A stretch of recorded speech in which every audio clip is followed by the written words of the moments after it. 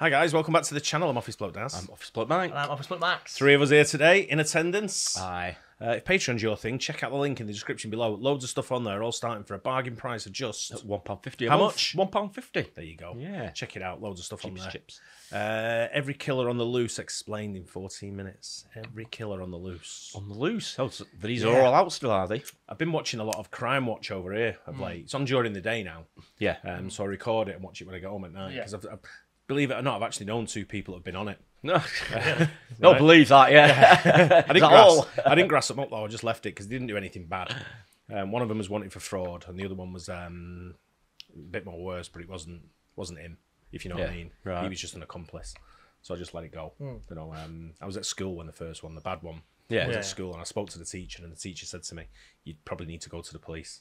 So I said, "Yeah, I'll do that." And I went, "I ain't grassing no one. Not you don't grass round here. I wouldn't be here today if I grassed on him." chance. Yeah. Do you know what I mean? And the other one was just a fraud thing, and the guy gave me money for doing a job for him. Yeah.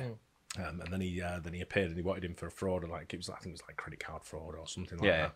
And I just thought, guy give me a bonus when last time I did a job for him. Give you cash. Give me cash. Oh, that's all right. Then. So I was like, Probably counterfeit. counterfeit. Not my problem, money. innit? Yeah. Good luck finding him.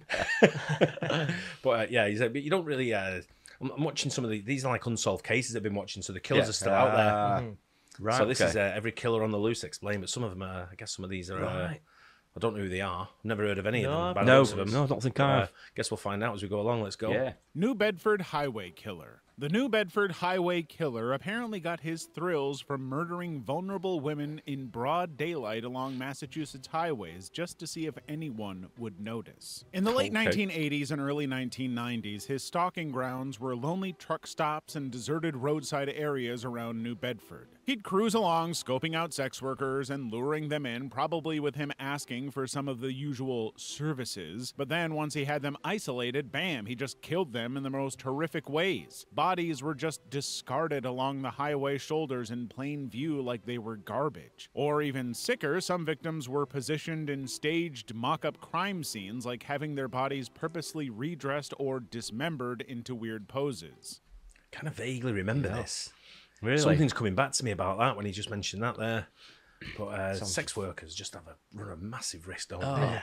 Hey? I know. Yeah. It's not the trait to be in, I really. feel like they made a film about this. Yeah. I feel they may have made a film about Yeah. this.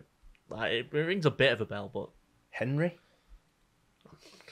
Could it be? you know, a psychic moment there. Just like, A found few it. were even found with their faces or heads mutilated. In this case, the psychopath was showing off his handiwork, leaving lipstick-stained cigarette butts or jewelry he stole from the victims as some sort of calling card of "catch me if you can," almost taunting the cops racing to catch him before he struck again. Despite an intensive media firestorm around the case, the guy just kept on killing for the better part of a decade, racking up at least 9 confirmed victims, but probably way, way more. Then he just seemed to disappear and stop his killing spree as mysteriously as it started, like he got Maybe he his got fill bumped. of thrills and could walk away scot-free without ever getting caught or identified. The Phantom Killer. Let's go back to the summer of 1946 in the towns of Texarkana along the Arkansas-Texas border. People were already on the edge of World War II with a mad Nazi dictator putting people in concentration camps when the first attacks happened. A young couple brutally murdered by a phantom killer while enjoying date night at a Parkland lover's lane. The killer struck under the cover of night, beating them to death and shooting the pair with a .32 caliber pistol. But weirdly enough, he also took the time to crush their skulls with some sort of heavy object, leaving bone and brain matter gruesomely scattered. Just a few weeks later, he struck again in equal fashion. Another couple assaulted at a secluded romantic hotspot, the female victim's eyes gouged out as she lay dying. He clearly had a thing for couples and loved to kill them in the worst ways possible. Some claim he wore a white mask or hood, while others swore it was just the face of an ordinary man. The murders sparked one of the largest manhunts in American history at the time, with thousands of law enforcement officers from across state lines joining the pursuit. Still, no concrete evidence ever emerged to hang the killings on any one suspect. Long Island serial killer. Now, you'd probably not have to worry about this particular one if you weren't, say, a sex worker on Long Island who liked using Craigslist to get customers for your business. The unidentified Long Island serial killer lured them from sites like Craigslist with the promise of paid encounters, but instead of when you watch movies and someone's like psycho or whatever, it's always Craigslist. It's mentioned in it. It's an unhinged platform, isn't it? Yeah. Went to buy a bike off Craigslist and got my arm chopped off by a psycho.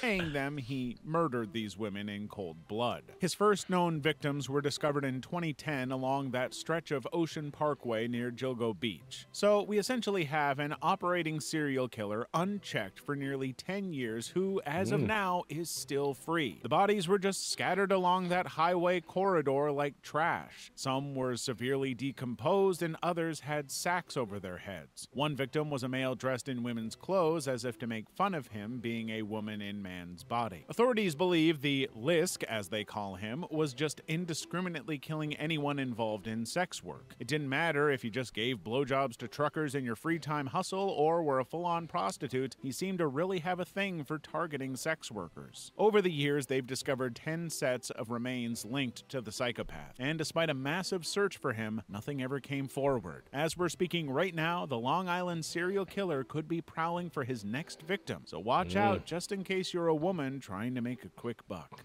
La Mata Viejitas. Perhaps an interesting change, this was a female serial killer. This female serial killer who was never caught basically preyed on the most vulnerable members of society, little old ladies. Literally. Her typical method of operation was to dress up all friendly-like, pose as a nurse or caretaker, and sweet-talk her way into these women's homes when they were all alone. Then once inside, she would overpower them, strangle them to death with her bare hands, and make off with whatever cash or valuables she could grab. To put your hands on someone's neck and see the life drain out of their eyes multiple times takes, at the very least, some sort of weird dedication to the craft. La Mata Viejitas did this over and over again for years across Mexico City. Witnesses described her as this kind-looking middle-aged woman who could so easily fool the elderly into a false sense of safety and security. And we're not talking young, vibrant seniors here either. Most of her victims were in their 80s and 90s, incapable of putting up any kind of real fight against her.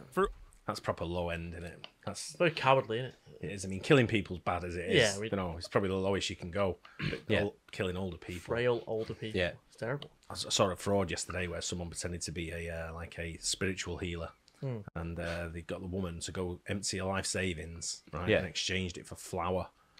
And I'm like, who the fuck falls for that? I'm like, I don't care how old you are. To be fair, that's natural selection by that point. To be fair. Oh, man. It was 200 grand. Jesus Christ. 4 bags of flour. Expensive loaf of bread, that, isn't proper it? Scam, that, isn't it? Yeah. Wow. Over a decade, this Mata Viejitas killer stayed under the radar and maintained her double life. Estimates put her victim count anywhere from 24 all the way up to around 50 elderly ladies murdered across Mexico City and nearby areas. Rainbow Maniac. It's the early 2000s, and one day you see this guy at a gay bar in Brazil. It seems normal enough, just another dude looking to mingle and have a good time. He approaches you and asks you if you would like a drink, and you'd oblige. Now, at the time, you didn't know that you just drank a cocktail laced with a rape drug, and you were about to pass out. Soon you'd be left in the hands of Brazil's worst serial killer at the time, the Rainbow Maniac. He'd scope out these Brazilian gay clubs and bars. I wonder how many people nowadays take a drink off somebody I know. that they don't know. They don't like if you go into a bar and then someone comes up to you and goes, "Hey, I've just seen you notice you over there. Would you like a drink?" I went like that and give you one. You'd be like, "Fucking no chance." You drink it. Absolutely. Yeah, absolutely. Yeah. Absolutely no chance. If the bartender's making it, then you'd probably you'd feel a lot safer sort of thing. Say, can I get you a drink and you're there at the time? Absolutely fine. But you wouldn't just take a drink, would you? If someone saying, "Do you want a drink?" Because I mean, it's pretty well flagged up these days as well, isn't it? Yeah. Like these drugs, but people drugging other people with a drink and stuff like that. So you think certainly most younger people would be right on top of something like this. Yeah, when you go in some of the pubs now in town in Manchester, they have these like loads of signs up about drugging. So it must have been like some of them look quite old, like they've been pasted on the wall and been peeled a little bit. And stuff like that. But it's I guess they went through like a real sort of like explosion of it. So like people, I think there was. I think there wasn't a few Yeah. years ago, but I think people are pretty well clued up on it these days. Yeah, I aren't think they, now I you can guess. get like a. I know girls mostly have like a bobble that you can just take off and put over your drink. That has like one straw right, hole in. right. I bet that does quite well because Yeah. it is. It's gonna sound bad. It's really easy to spike a drink, like in terms of. So like talking from experience, I then, know. Max. I know. But you think about it, You get the max. Boom. It's a bit of magic powder. Bosh. Come with me. But like it's so easy to do because it's just if someone's drunk, you're not paying attention, are you? No, I know. You're making no. making a joke, someone goes bang straight in. Yeah. You're Yeah. done. Bars even use personal ads like single gay guy looking for a bottom to land a date with some unsuspecting guy. Once he got them feeling comfortable and safe when they were alone and isolated, he just snapped, putting them to insane amounts of torture as he apparently hated gays. He'd put them through full-on torture sessions, like the fact that a lot of the bodies showed signs of prolonged suffering through stab wounds, blunt force trauma, anything he could get his hands on. Some were dismembered and had parts removed or rearranged into odd poses before finally killing the victims. From the crime wrong scene with evidence, people? it's clear he took tremendous pleasure in torturing and mutilating those guys before finally killing them. He'd take it a step further by intentionally spoiling the crime scenes with emblems and imagery from LGBTQ pride celebrations as some sort of sick statement about his motives. Bodies surrounded by rainbow flags, wigs, and flamboyant attire, all used as instruments of hatred toward his victims' identities. For over half a decade across the Sao Paulo region, he has killed at least 14 victims. The West Mesa Bone Collector. It all started back in 2009 Yeah, we've heard of near this one. Albuquerque, New Mexico. Oh, right. This guy was just casually driving along the West Mesa and decided to pull over into this deserted area. Except he wasn't stopping for a casual stretch break or anything like that. No, he starts digging in the desert soil, and that's when the real horror emerges. He had brought along a crate full of human bones and remains that he just started scattering and burying out there in the middle of nowhere, just intentionally tossing the skeletons out like garbage. When a woman walking her dog stumbled upon this grisly the scene, dog. the authorities were It just seems in a remote area. In the In the desert middle of somewhere. Albuquerque or somewhere, New Yeah. Mexico or something. And he's just walking my dog. Strolling around, yeah.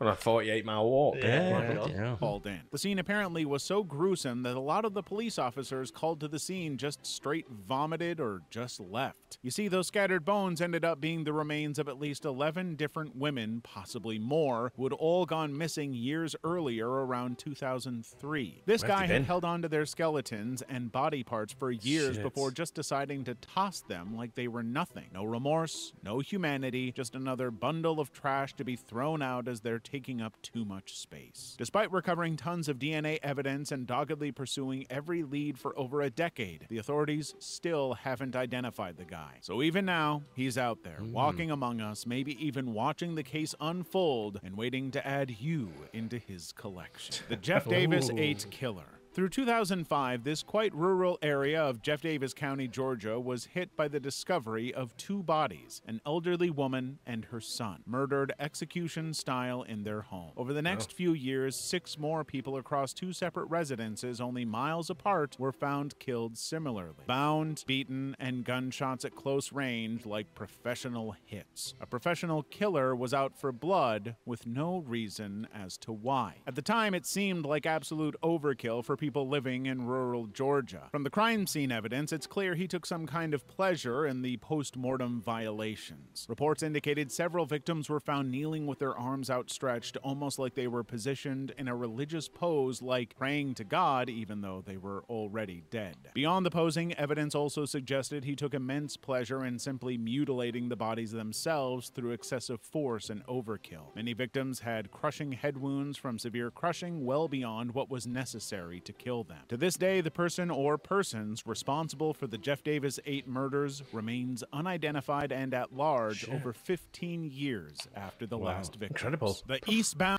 I can understand like someone getting away with one, like, and they can't find the killer, or Yeah. you know, and they can't, you know, they're still struggling to find from whatever happened.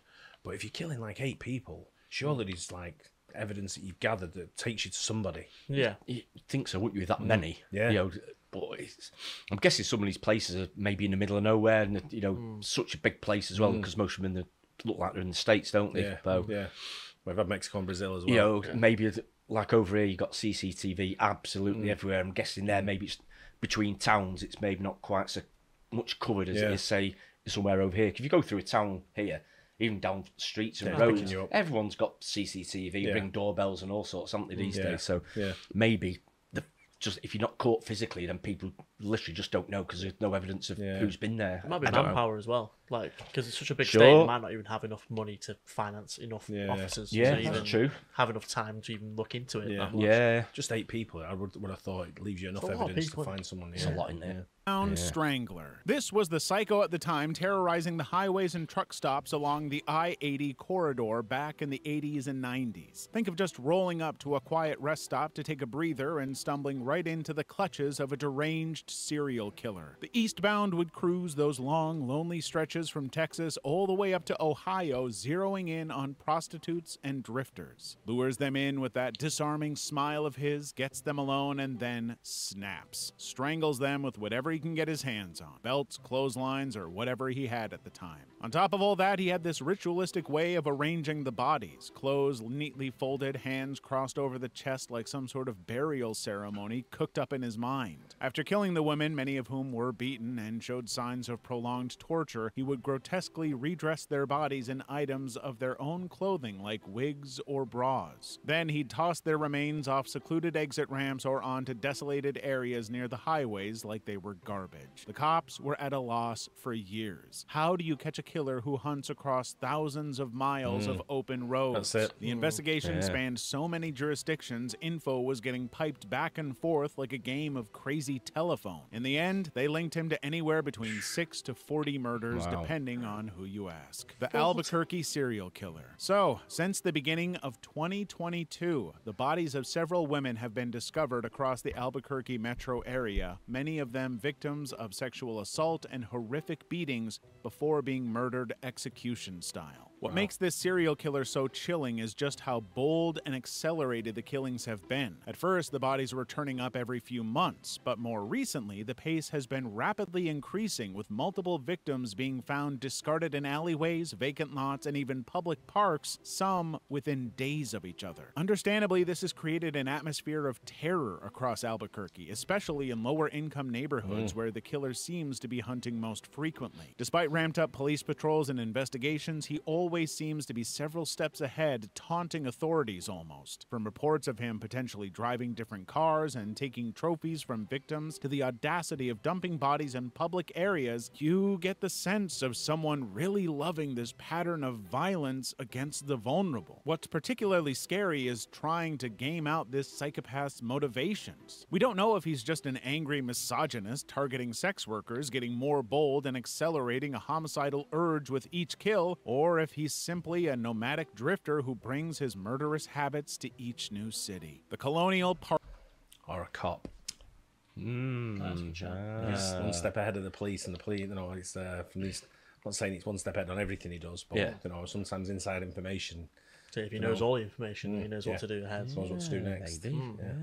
Parkway Killer. It started back in 1986. Two young women, Kathy Thomas and Rebecca Dowski, failed to return from their evening drive along the Parkway in Virginia. When their bodies were discovered in those very same woods weeks later, how savage the crime scene was left authorities realizing they were dealing with one haunting reality. A serial killer was on the prowl, but he was just getting warmed up. Over the next 3 years, couple after couple would go missing under eerily similar circumstances, pulled off onto those secluded parkway turnouts, likely for a quiet moment together, and just like that, vanished into thin air. There are no signs of struggle, there are just personal effects scattered in the woods, haunting reminders of lives abruptly cut short. 4 double homicides in all, 8 bodies confirmed. But incredibly, 2 of those young couples were never even found, just gone, as if the killer wanted to compound the anguish by holding on to his trophies. The parkway had to be shut down while this monster continued to stalk its corners. At one point, they had a suspect sketch to go on, but that trail led to another dead end. 3 decades later, no arrests, no concrete leads, just fear. You see, this parkway wasn't some forgotten rural route. It cut right through those ideal colonial towns, beloved destinations for vacationing families. The smiley-faced killers. killers. So the deal here is that Killers. there are these retired cops who think they're like a nationwide network of serial killers prowling around targeting over 20 young college guys. As you see, they keep finding these victims' bodies in lakes, rivers, you name it, all drowned under shady circumstances. But the reason why they're linked is that nearby they'd find these smiley face graffiti markings like some messed up calling card. Now on the surface, these looked like your typical accidental drownings. Boys being boys, having too many brews and taking an unfortunate dip. But these cops aren't buying it. Too many similarities across different states for it to just be a coincidence. They think these college boys are getting snatched up, knocked out cold, and then dumped in the water once the killers have had their fun. A sort of weird game for these people. Some people are skeptical, saying it's all circumstantial evidence, but the amount of cases they've linked to it, you can't deny there's something fishy